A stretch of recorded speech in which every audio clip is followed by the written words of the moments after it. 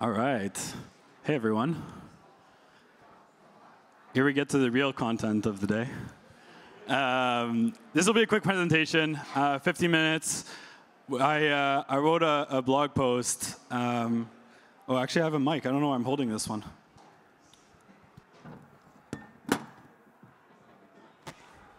All right. Can anyone hear me OK? Yeah? Perfect. So I wrote a blog post last week about infinite games, and it sort of reflects a lot of my thinking over the last year.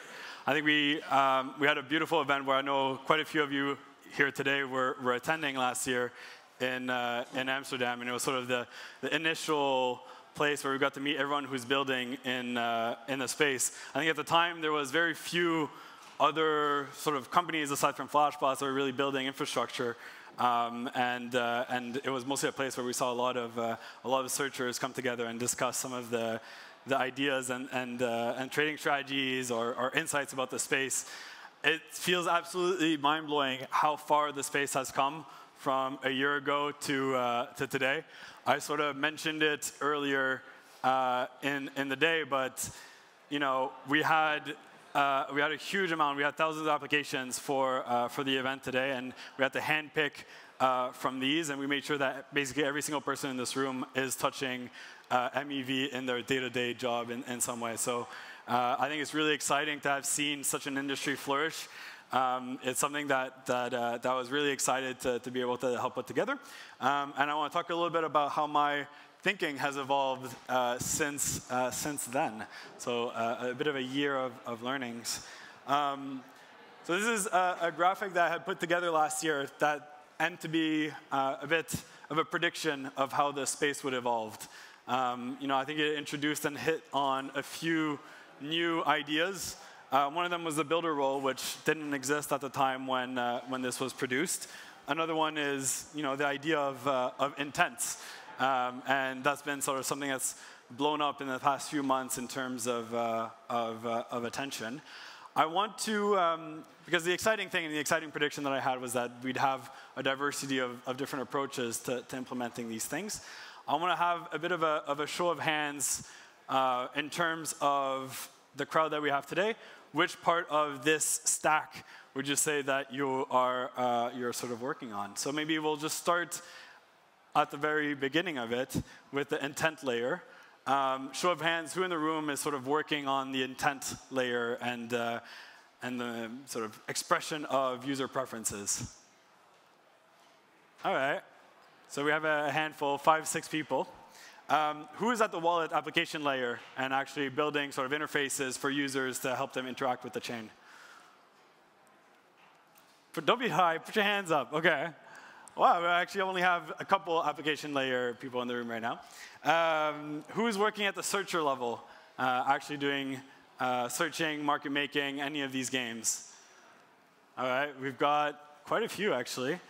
Where were you guys when I was asking for people to come on the searcher panel? No one messaged me. What happened? All right, who's doing block building? You want to put your hand up? We have quite a few block builders in the room right now. Nice.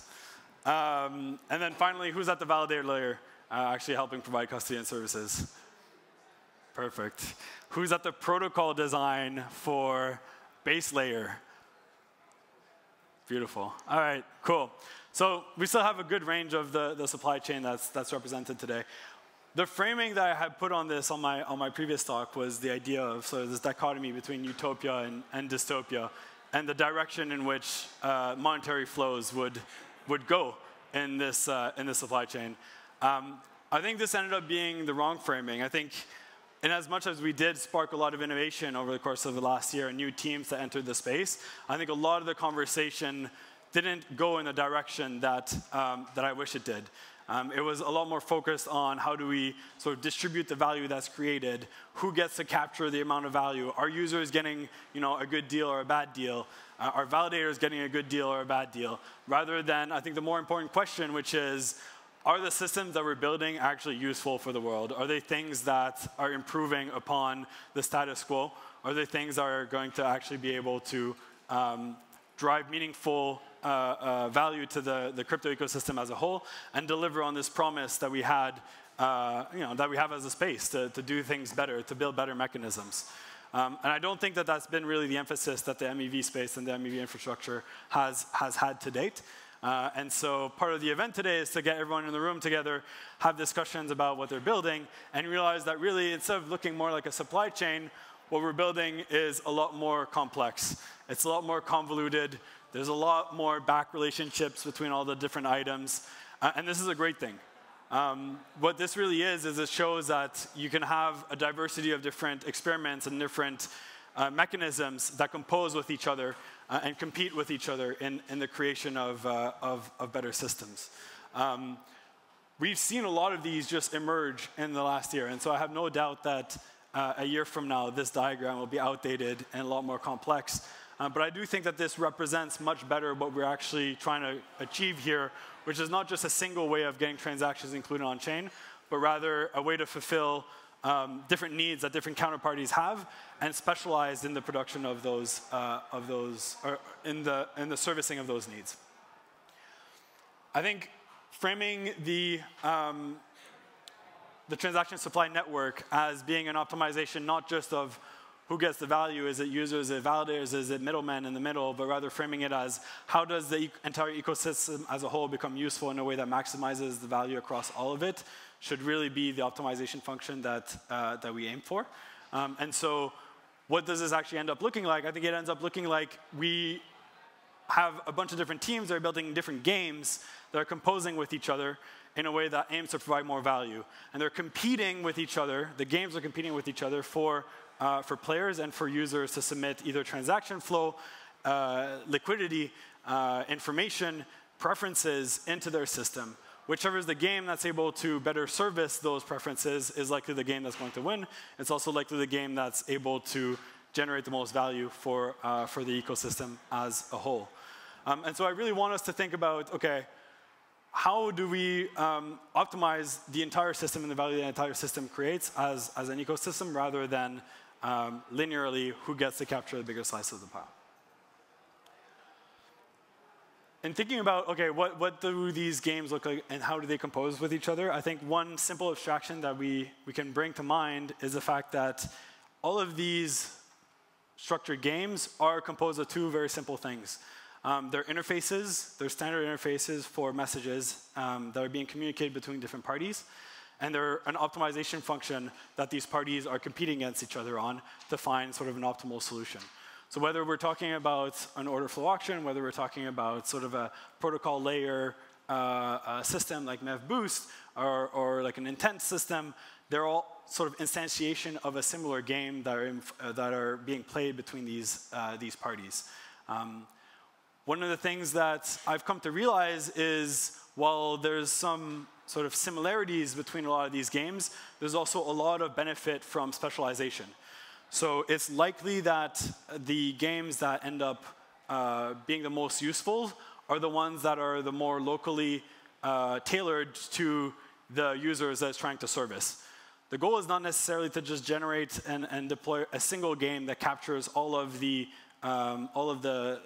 benefits or all of the preferences of the end users, but rather develop games that are specifically tailored for the narrow use cases that a subset of users want. The upside of this is, I think, twofold. One of them is you better service the user and you create more value for them. The second one is that it's actually much easier to achieve decentralization. I think one of the sort of underbelly and dark truths about the design of these sort of games is a lot of them devolve into political games. So I'm going to talk a little bit about these difficult topics and difficult lessons learned, I think, from being in a position of having designed some of these games in the past. I think basically all consensus games are political game by definition. So consensus game are, in the most abstract, a collaboration of people that come to agreement on something. And the tools that they have for doing this are basically sharing information, whether that's through language or through Ethereum transactions or through protocol consensus rules. These are informations and like bits that are being shared from one party to another, and that information sharing also expresses contention. These contentions end up being resolved through mostly political games. Now, I have some abstraction of what political games actually means here, which is a game that benefits from information access. And information access I sort of define in two ways. One of them is through, or I should say, information advantages. Information advantages get expressed in two ways. One of them is through access. So if you are part of a closed source of order flow, and you're able to benefit from that to be able to have some preferred access to doing an arbitrage opportunity, or you have some preferred access to a validator set that others aren't able to access, and you're therefore able to sort of win the political contentious game of who gets to define the next state update. Access is one of them, and it's a trust game. It's an elitist game that is all about sort of connections and relationship. The second one is speed. So not only the access to information matters, but the speed at which you get it. Whether you are just 5 milliseconds before someone else on the access to an arbitrage opportunity, or in a more slow political game, sort of can see way ahead of time, what are the next protocol changes that are going to happen on Ethereum, and be able to start investing in your business to be able to be ready for those protocol changes. The latency at which information gets propagated does define the winners and losers in political games, and that is sort of a cause of centralization at the end of the day. And so I do want to emphasize that these games happen at many different scales, right? Both time scales and sort of information size scales. So every single block, every single transaction in a block is a game that's being played, whether it's an auction or something else. But then also, every single changes that gets introduced to Ethereum as a protocol, or your new company that sort of spins up and creates a game, are also changes to the game. And the information access doesn't stop at the transaction level. The information access and the advantages that certain parties have exists at these much more meta layers. I think one of the lessons that I've also learned is the idea that the more global a game is, the more political it'll be, and the more centralized it'll end up. The more information and the more contention that you have in a game, the more you're trying to represent the state of the world within a single abstraction, within a single price discovery layer, the more competition that you'll have for being able to win that game, and the more people are going to be willing to invest in developing those advantages. So this is sort of a blessing and a curse, right? Ethereum as a protocol has amassed a huge amount of value, and it's sort of the home of DeFi. But also by proxy is sort of the biggest place where all the players are sort of competing on latency and being able to control parts of the stack. If we're able to fragment these games into smaller games, we're able to sort of isolate the amount of centralization pressure and political pressure that there is on those systems, and ultimately create redundancy in a place where there otherwise would not naturally be redundancy. So instead of thinking big, maybe the solution is actually to think smaller and try to think about, okay, what are the more niche games that we can design that are not great for everyone, but are protected from being influenced by the outside world. I think as a part of this is also the question of monolithic and non-monolithic game design. This is not necessarily something or like language or terminology that's being used a lot these days. But if you have a monolithic system, to me that means a system that benefits from network effects, typically through the form of price discovery. So if you have a system that aggregates a bunch of different orders and benefits from the fact that you have to go and trade on this venue, or you have to send your transactions to this venue to be able to benefit from the best price discovery, you're encouraging and sort of developing a more monolithic system that makes it harder for external parties to spin up and sort of transfer over their usage to a different system. The bootstrapping cost in developing a new game increases the more that these systems are designed in a monolithic way, relative to non-monolithic system design, in which it really doesn't matter where you send the flow. So maybe like one example here is a non-monolithic system design would be something like MEV-Boost, right? So MEV-Boost or PBS as a system, the price discovery doesn't happen at the block builder level. It happens at the validator level, which means that although it's like non-trivial for a new block builder to get set up and get going and aggregate the flow, it's still trivial for them to actually start participating in the MEV-Boost system and submit openly to new validators, just like it's sort of open for any new relay to come in and plug into the system, or a new validator to come and plug into the MEV-Boost architecture. There isn't sort of this shared global state of price discovery that you need to tap into to be able to participate in the game. And so part of what I want to encourage is also the development of more of these non-monolithic system design. And when we're evaluating the games that we decide to play, it's a lens through which we should consider what are positive some games and what are negative some games. I'm going to end up with talking a little bit about Frontier and you know, the reason why we put this event together, the reason why I decided to start a new company in this space and continue working here. I think the reason why I joined this space, the reason why I got excited about crypto as a whole when I started back in 2017 was the design of games. It was creating games that create more value for the end users that we're developing for. And the goal for us is to help you know, the vast majority of the people here who are either designing or playing these games think about the design that they're making.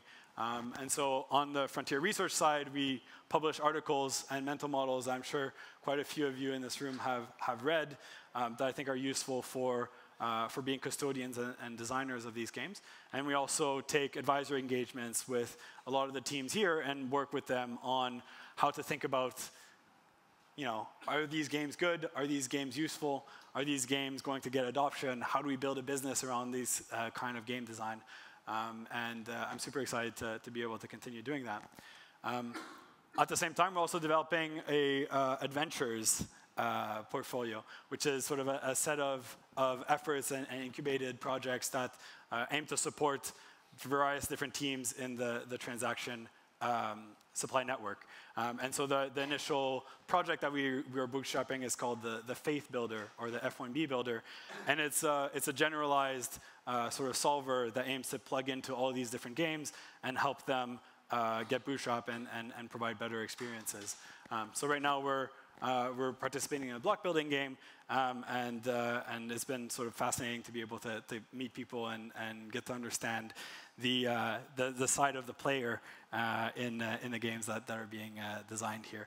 And so a lot of really interesting lessons that we'll be keen to share with anyone who's interested in learning about it.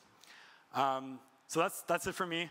That's all I have to share for today. I'm really excited for everyone here to get to chat with each other and foster in the next year of MEV.